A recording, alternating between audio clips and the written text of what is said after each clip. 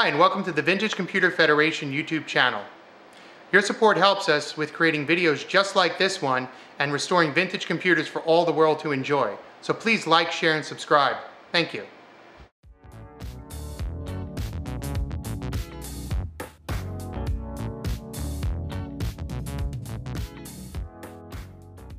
So hello everybody, my name is Logan. I'm from Central Valley in California. I'm currently 18 years old, and a little bit about me is I was always an interested kid in electronics. I'd always cut power cords off of things and experiment with them.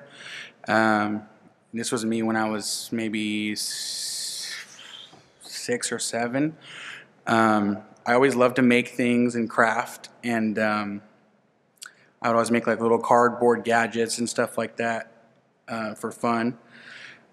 So where my story starts with electronics is in middle school. I went to a school called Rio Vista, and this was kind of basically how the school looked. This was our library that we had, and so the way I got interested in electronics, like specifically Apple technology from back then, was I had a friend named Alex, and he I don't remember anymore, but he was talking about there was some old Mac computer in the library, and so this was like I said, what the library looked like. And so we found an old Macintosh on one of the shelves, and our librarian owned it, and she said that she had bought it in 1984 or so, and had it ever since. Horrible. It was super ugly condition, but be that as it may. And so I got super fascinated with it, wanted to know more about it. So I researched into old Apple history and when this came out, and I found that was a photo of it there. Can't believe I still have that, but this was about 2018, 2019 or so. I was about 14.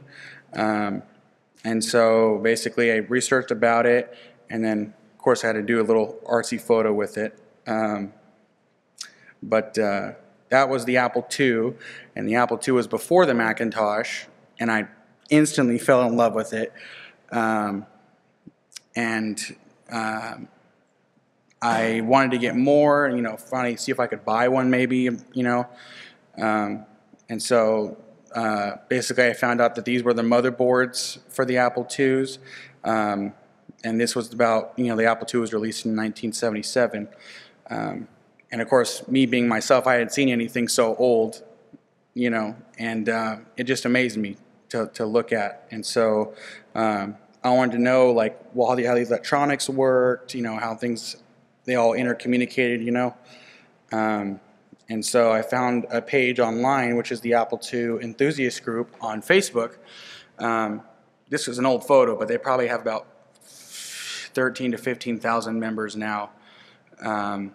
And it's all just people that love the Apple II, pretty much. That's what makes it a great community, because everyone helps each other out. And so then I wondered if I could build one myself. And so this was a page I found online written by Mike Willigel, who's quite known in the community for making replica boards of the early Apple computers. And so what I found out was that Mike made a revision 0 replica many years back, and then he posted all the designs for it online so people could take one and build themselves. And so I decided to take on this very tasking job for it ever being my first electronics project. And so I got a parts list together. I sourced it all out. I ended up finding some parts sellers online that were still around after all this time that had parts. And then I ordered my first boards from China. This was about early 2019. And then pretty much just, had an ultimate fascination with it. And so I ended up building one on my carpet floor for my bedroom back then. Obviously, you have to start somewhere, and I guess that was my bedroom floor. So I built one, and this was, I want to say, May 2019. Soldered on my floor. Obviously, there was some burn marks on the carpet, but the house didn't burn down, so that's what matters. So that was after I finished it. I posted to the Apple II group that I did it, and a lot of people didn't think I could do it for the first time, but I showed them wrong. And it obviously didn't work initially at first, but I got it working with a friend of mine, Adrian Chad, who I met, that has been like my right-hand guy for everything. And he's helped me out a lot with learning about electronics. And so this is the board here. I've kept it ever since, but it still lives on. Haven't trashed it. And then people will want to look at it at my table once I'm done with it here. So that was it running Oregon Trail, which is a pretty popular game for the Apple II. And a lot of people know about it. Those are some more close-up photos of it for anyone that wants to get a closer look at it. But yeah, so I got a lot of like detailed photos of it, of course. And then this was the first time I went to VCF. This was 2019 in August. I brought my Revision 0 board, and I brought an Apple II board the original Apple II board that I had brought because I got my first Apple II in August of 2018, and I fell in love with it. And these are photos from the event, you know, more or less. These are just my photos of like, you know, experiences and what I saw. These are all the Apple ones that they brought to the show. That's a real Apple one there. There's a lot of people that I met. There's me back there in the corner, if you can see me there on the far right. And then met a lot of people, and it was really fun. And then I met Lee Felsenstein as well. That was very cool. And that was my first award that I got for Best Replica. Still have that. And then this is photos of a Pac-Man arcade game. Because I knew that electronics couldn't be different between home computers and, you know, Atari machines and such like that. And turns out they weren't. So I built one of those and got experience of how to work with electronics more. And then that was the control panel for it that I built myself. Well, I restored it, but, you know, got an original one. I've done a lot of things like that. That was when I got the game up and running. What the cool story about this is that with old, you know, arcade machines, they have glass tube, you know, CRT machines in them. And so it's me in Fresno, California, it's really hard to find that kind of stuff because nobody, you know, has that anymore.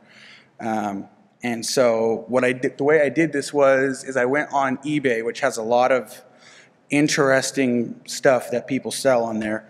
And I basically got like the metal frame for the tube, and then I got the electronics that power it, and then I basically went to like my local TV recycler place, bought a TV set, and took all the guts out and put the tube in the set with the frame and everything, and sure enough, it worked. And that's what that photo is depicting there. That was probably my best build I did. I think I need to go to the other photos here. Yeah. Here we go. There we go. Okay, so this photo is of another Apple II board, and this is a Revision 7 board. This is a Revision 0 board. And so this Revision 7 board is a project I did in 2020 that basically I took apart an original board, and that's a photo of it there.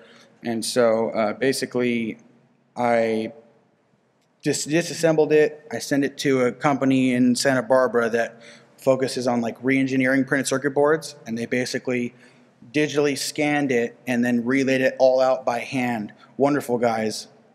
Shout out to Peter at iSensorTech. And so basically fantastic work. And I basically got it all flat, and then I mailed it to them. And then that was when they digitally recreated it. It was truly amazing. And that was when I got the first run of boards from China. Obviously in China everything's 5 times as cheaper, but here in the US it's a lot more expensive. And so basically this was the day I got it running. It had some issues still, but the main point was that I got it to work with a lot of help from friends. And so that was when it was all done and ready to go. And I had this board demonstrating at last year's VCF West. And And this board's on display right now at my table if you guys are interested in checking that out. Running some Pac-Man games on it and such. And then this was my demo from last year as well. My table kind of looks the same a little bit. In 2021, VCF West was the biggest year for me, mainly because of the people I met. That was me again. There's some people there. And so this is Liza Loop's exhibit that she had. The person in the plaid shirt is Jonah, her son, and his wife is on the left, and then that's Bobby Livingston behind Jonah there. So Liza is the person that owns the first commercially sold Apple I, and Steve Wozniak gave her the Apple I pretty much when she was at the Homebrew Computer Club, and he wanted to give it to her so she could bring it into schools, and so she, I guess, still has it all this time, and she brought it there and was showing it, and she had her keyboards and stuff like that. Now it's on display this year as well. You guys have probably seen. And then the really cool part about this was that I got to take photos of it and get really good close-ups. That was when she was speaking last year about it. And of course I got to get a photo of it myself. Really amazing. My best year ever. I got a lot of close-ups with it. And then this is her Apple II, which Steve Wozniak gave her as well, which basically he gave to her to replace the Apple I because the Apple I didn't work very efficiently. And so I got a lot of close-ups of that, a lot of close-up of parts and stuff like that. And this is my friend Kevin. These were his parts that he gave me for an Apple I. These are Apple I replicas that are close, but they could be closer. People in the community have made all these replicas, and they've done it all by hand, laid it all out, and it's truly a work of art for sure. These are replicas that people built that I saw.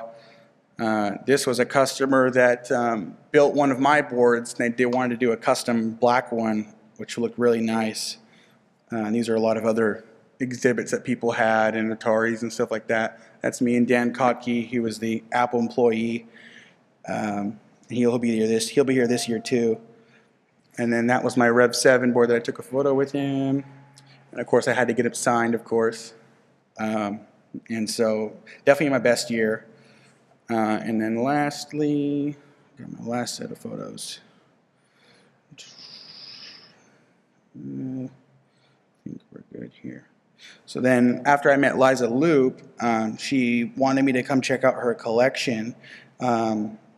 And I was totally willing. So these photos are from that event. This is a pretty big event for me too, because, you know, she lives up in the wine country, so it was cool to see all of that. So these are some photos of her Apple II and stuff like that I got restored for her.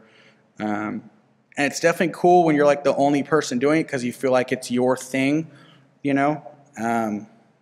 So I have a lot of photos of that. And then I have some parts that she showed me, and a lot of her, we talked a lot, shared a lot of stories.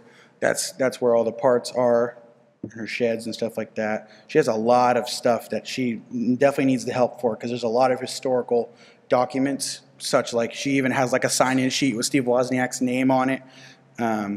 That's pretty valuable. She's got a bunch of Sol computers, Commodores, I mean, just you can name it. And then these are the computers that I restored with her while I was there and cleaned up. Everything with a tag or a bag on it was all worked on by me, and pretty much worked on quite a few units and TV sets. This was a photo of an email from Jerry Manick, who worked on the original Apple II case. And I talked to him a lot about trying to see how much injection molding these days costs, and it's pretty close to the price it was then, a little bit cheaper, but a lot of photos like this I have saved of people I've met or talked with. And I think that's the last of my photos. That's pretty much up to current now, yeah. And then any other questions you guys can ask me now or at my table. So I'm open for questions now. Anyone? No? Sure. I like how much it speaks about Woz and his creativity. It definitely blew everybody out of the park when it initially came out, in my opinion. It definitely was better than anything you could get before. And Woz was definitely the person who tried his best to make it how he would have wanted it, if that makes sense. But yeah, you had a question over there? It's a little hard to hear you.